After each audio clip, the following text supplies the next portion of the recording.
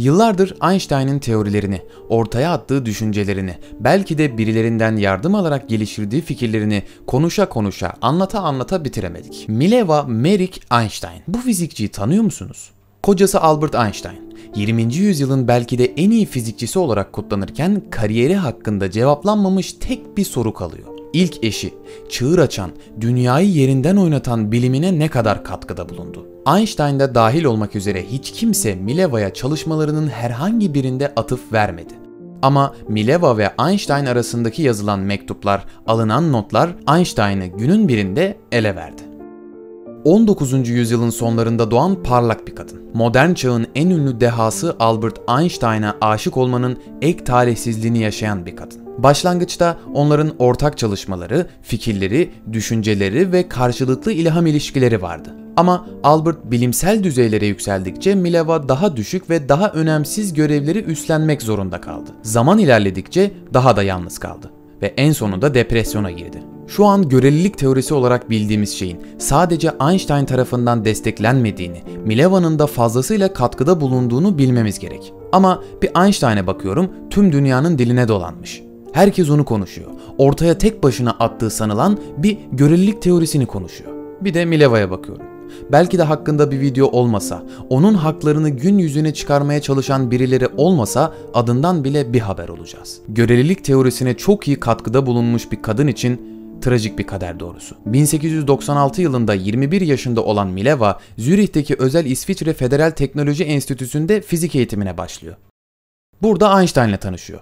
Uzun zaman birlikte çalışıyorlar, benzer notlar alıyorlar ve birkaç yıl içerisinde de evleniyorlar. Çalışmaları hakkında, ileriye dönük hayalleri hakkında mektuplaşırlarken bu mektuplar Einstein'ın çağ kurma teorilerini oluşturduğu önemli yıllarda Mileva'nın da fazlasıyla desteğinin olduğunu gösteriyor. Küçük elektrik voltajlarını ölçmek için kullanılan bir aletin patentini almak için birlikte çalıştıkları biliniyor. Ama ne hikmetse bu aletin patentinde sadece Einstein'ın adı geçiyor.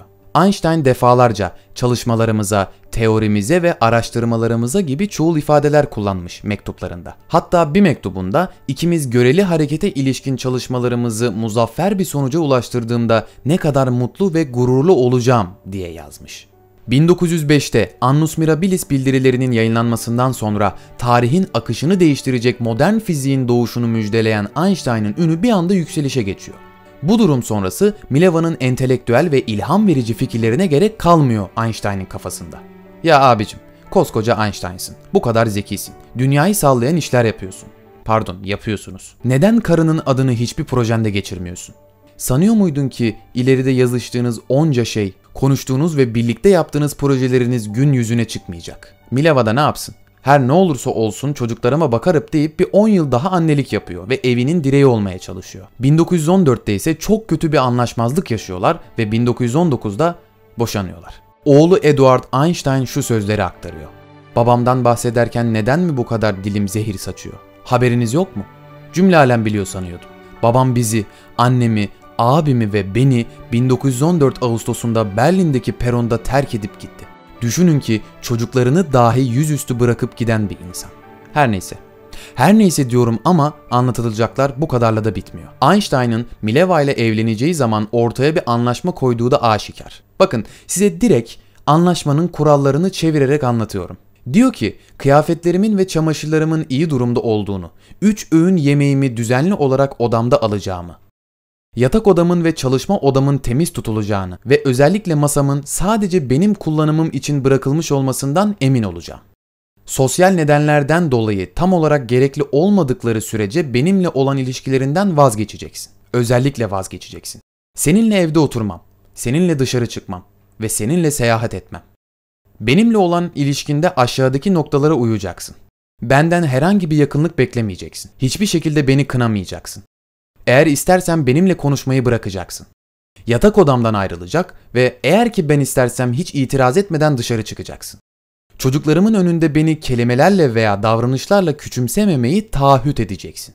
Mileva acaba bu anlaşmayı kabul ederek mi evlenmiş yoksa zorla mı evlenmiş hiçbir şekilde bir kaynağa ulaşamadım. İlerleyen yıllarda Mileva ve Einstein boşandıklarından kısa bir süre sonra 1919'da güneş tutulması gözlemleri genel görelilik teorisini kanıtlıyor. Yine bundan kısa bir süre sonra Einstein yeni karısı Elsa ile Amerika'ya taşınıyor ve sonsuza dek kayboluyor.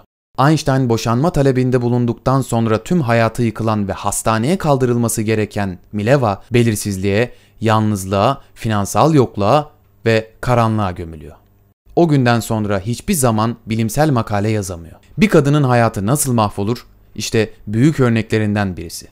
Mileva Maric Einstein.